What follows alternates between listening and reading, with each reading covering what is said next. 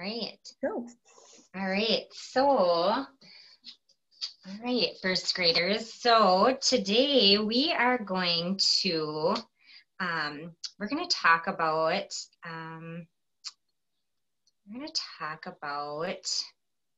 some things. I'm going to ask you about would you rather questions. So, we're going to talk about things that we would rather have. Like, would we rather have an orange or would we rather have ice cream? Ice cream. Ice cream. Would we rather have pizza or would we rather have carrots? Pizza. Pizza. Would we rather have taco or hot peppers? Ooh, tacos. Tacos. Probably tacos, right? So when we're talking about things that we would rather have, I would like to ask you guys, do you always like everything that you're given to eat? Is that something that, like, when you go to have supper and you sit down, do you like everything that your mom or your dad or your grandma or your grandpa or your aunt or your uncle gives you on your plate? No. Yeah, probably not, right? We probably don't like everything that we're given. But there's probably a reason we don't like everything we're given, because we kind of have favorites. We kind of have things that we like and don't like. Like, Nicole, what's something you might like or not like that you're given at dinner? Ooh, I like mashed potatoes, and I hate my mom's goulash. I didn't like my mom's goulash either. My mom put all kinds of funny stuff in her goulash, like mixed vegetables and crushed tomatoes. Mm-hmm. I didn't like that. Summer, is there anything that you really liked that your mom or your dad or your grandma or your grandpa made? Probably enchiladas. Enchiladas. I didn't have enchiladas until I was much older because I was a picky eater. I didn't like to try new things, but that's just because I was a picky eater. Yeah. All right. We're going to go over some things that we learned last week, and that was the choose my plate. And last week we talked about the my plate, and we learned about the different food groups. And we learned that the red stood for one thing, and that the orange stood for one thing, and that the purple stood for one thing, and that the green stood for one thing, and the blue stood for one thing.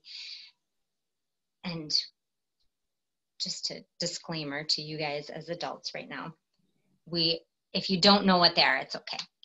But I'm going to ask the students to come up and fill in the blanks as a review as to what goes in each food group, okay? So just trying to remember from last week. Nicole, can you guess what goes in the blue food group? Milk? Milk. Milk is a dairy. Yes, Dairy. milk goes in the food group. Yeah, that goes in the blue. Let's see. And how about in the green, Summer? What do you think goes in the green? Vegetables? Yes, vegetables. Vegetables goes in the green. You're right. And then I'm just going to pretend that we asked other students about this one. So we got that all done. Yeah, that was a good review on that food group, on the My Plate. But now we're going to talk about trying some new foods. Okay?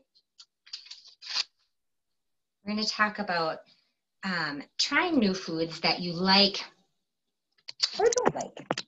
Okay? And we are going to do some fun stuff today. Sorry, I keep bending over to grab stuff. We are going to make, can you guys tell what this is? Taco? It is a taco. It's a taco. It's got stuff inside that I made my own taco. You guys are going to make a taco today. And we are also going to make a graph, a taco graph. And today we're going to graph the things that we put on our taco right here. And then we're also going to graph things we might try next time on our taco. Okay? We have a list of all the different things below that we have as options to put on our taco today. Okay? And we are also going to read the book, Dragon Loves Tacos. Okay? At the end, we are going to graph together all of our likes together so we can see what everyone likes on their tacos. Okay? All right. So the goal for today is for us to all find new things that we can try. Maybe encourage others to try new things, okay? So now that we're all sitting together, all nice and neat and keeping our hands to ourselves, we're gonna share our story, Dragons Love Tacos. I like this story because it's kind of fun. Hey kid, did you know that dragon loves tacos? Dragons love tacos. They love beef tacos and chicken tacos. They really love big, gigantic tacos, tiny little baby tacos as well. Look at his dog. This dog is kind of looking puzzled, doesn't he? Why do dragons love tacos? Maybe it's the smell of the sizzling pan.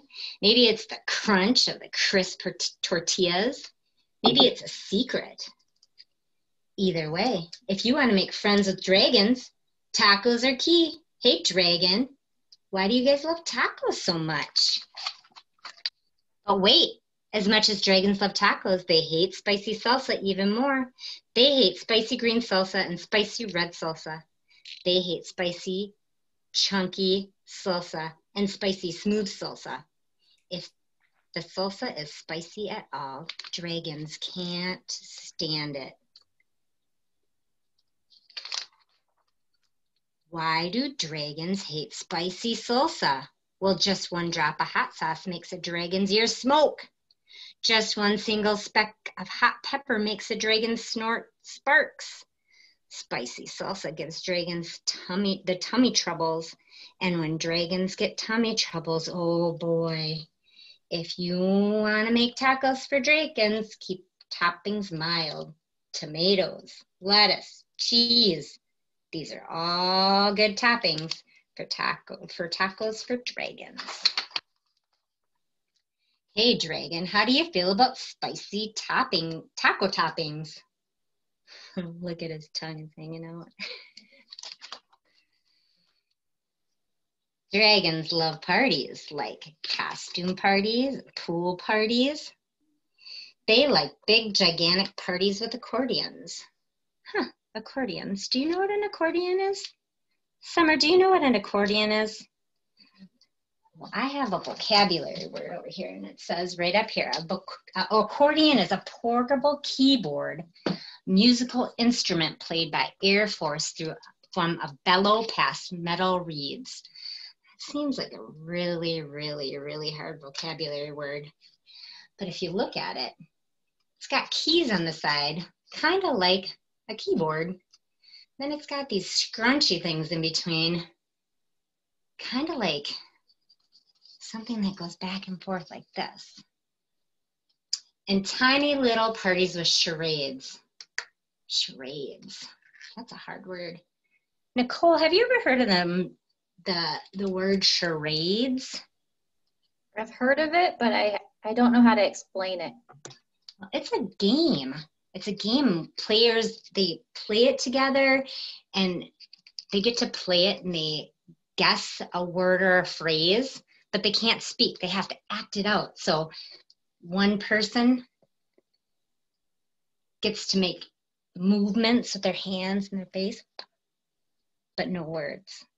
And then the other people have to try and guess. Why do dragons love parties? Maybe it's the conversation. Maybe it's the dancing. Maybe it's the comforting sound of good friends' laughter. The only thing dragons love more than parties or tacos is taco parties. Taco parties are parties with lots of tacos. If you want to have some dragons over for a taco party, you'll need buckets of tacos, pant loads of tacos. Look at pant loads right there. The best way to judge is to get a boat and fill it with the boat with tacos. That's about how many tacos dragons need for a taco party. After all, dragons love tacos. Hey, dragon, are you excited for the big taco party? He looks pretty excited. He's marking his calendar. Just remember, dragons hate spicy salsa. Before you host your taco party with dragons, get rid of all the spicy salsa. In fact, bury the spicy salsa in the backyard so dragons can't find it. Look at, they're burying it. These dragons love your taco party. They love the music. They love the decorations. They especially love the tacos. Congratulations.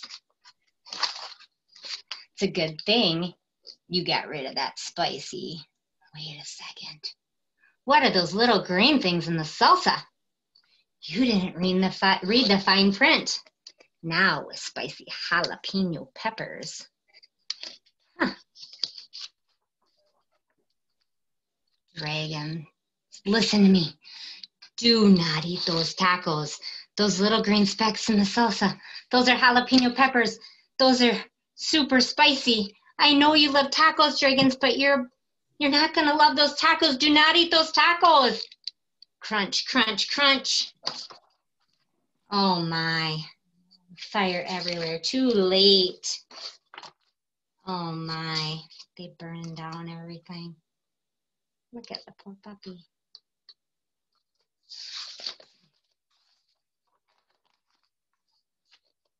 Why would dragons help you rebuild your house? Maybe they're good Samaritans. What do you think a Samaritan is? What do you think a good Samaritan is? Do you guys know what good Samaritans are? No? Seems like maybe a good Samaritan is a person who helps another person. Maybe they feel bad for wrecking it. Maybe they're just in it for the taco breaks. After all, dragons love tacos.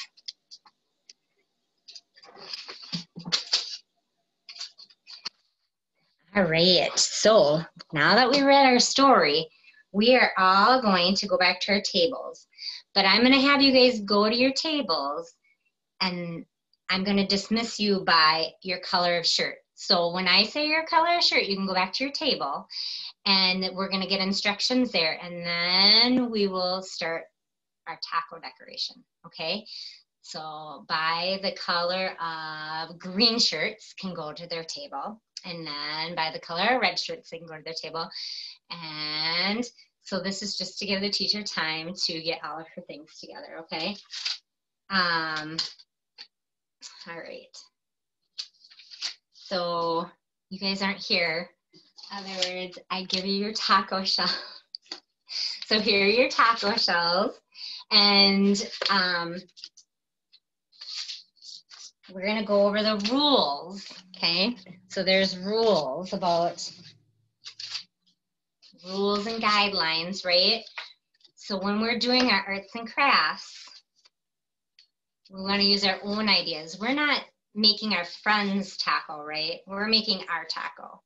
So Summer, you're not going to put the same thing that Nicole has on her taco, right? Because it's your taco. You don't want to make Nicole's taco. So just because Nicole likes tomatoes or Nicole likes spicy salsa doesn't mean you're going to put spicy salsa on yours, right? Or Nicole, just because Summer likes beans and olives, that doesn't mean you're going to put beans and olives on yours, right? We're going to make our own tacos, okay? So this is where I would hand you guys out your tacos. You would go and make your tacos, okay? You're not here, so I can't do that with you. I talk about kindness. Sorry, I have to just explain this because I don't know what else to do. I would set a visual timer. You guys would make your tacos. I was gonna play music. you'd make your tacos while play music. I'd walk around and assist. And all right, so let's pretend you made your tacos, okay? All right, so when you're done making your tacos, I'm gonna come around and hand out your taco graph, okay? Just a little bit before you're done making your taco, I'm gonna put this on your table, and you're each gonna get one, okay? And then the music stops, and that means it's time to clean up. Everybody's cleaning up, okay? And now we're back to our desk, or our table. All right. And I am going to model to you guys how to do your taco graph, because we want to make sure you know how to use it, okay? So on my taco graph, I have my taco here, okay? And I put meat on my taco. So I am going to mark in that I put meat on my taco, okay? I would use a marker, but I put meat on my taco. And I put cheese on my taco, so I'm gonna mark in that I put cheese on my taco. I did not put salsa on my taco, so I will not mark that I put salsa on my taco. I did put onions on my taco, so I will mark that I put onions on my taco. I did not put olives on my taco. I do not like olives. I did not put onions or olives. I did put lettuce, and I put beans, and I put guacamole, and I put tomatoes. So those are all the things that I put on my taco. And next time I am going to try salsa on my taco. So that is how we fill out our taco graph. When you're done, I'd like you to flip your page over on your desk. If you have extra time, there is a little extra coloring worksheet. There's colors in your art stuff, and you can do that, okay? All right, so that would be what we would do. And you guys would make your taco graph. When everyone's done, their pages would be obviously flipped over, and they'd be coloring until everyone is done. When everyone's done, I'm gonna call everyone back to this circle time, and I'm gonna do this by letters of your first name. So we're gonna come back full circle and do our large taco graph together. So we're gonna pretend everybody's done. And everyone who has a name that begins with an S can come to circle time. And then everybody who has a name that begins with the N can come to circle time. And then we're all gonna gather, and we are going to graph our large graph together. And we would take turns, and I would say, who all put meat on their tacos? And if you put meat on your tacos, we'd raise our hand, and we'd fill in how many people put meat. And there's only two, so I only made 2 squares. And I would have you each come up and take draft. And let's say we filled in a graph. It's all filled in. We're all done with that. We're gonna look at in theirs, and then we're gonna participate and talk about who chose that they were going to try salsa next time. Who's trying salsa? And I chose salsa. We have that in common, Summer. We're gonna try salsa on our taco next time. And then we're gonna talk about, I gotta look at I want you to take your taco home and talk to your family about next time you have tacos, about the different toppings that you guys have, and about something new that they'd like to try on their taco. And next time we have a lesson, we are going to talk about making fruit tacos. We're gonna make tacos that we use cut up fruit on. And that's it. That's it.